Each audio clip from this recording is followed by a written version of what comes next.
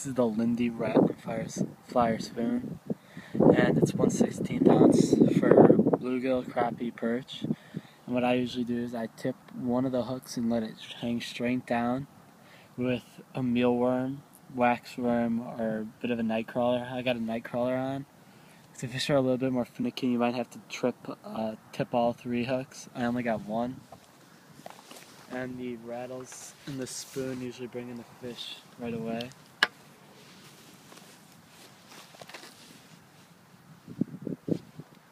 Missed one already.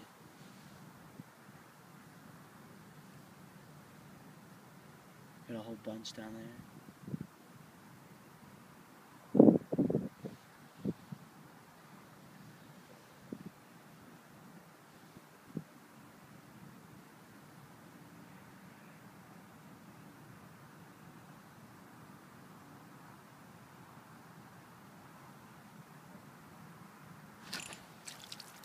That's a nice fucking sunfish.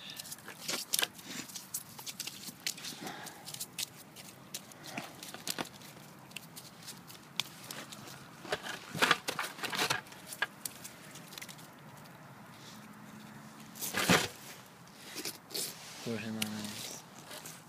That's the Lindy rattlin fire spoon.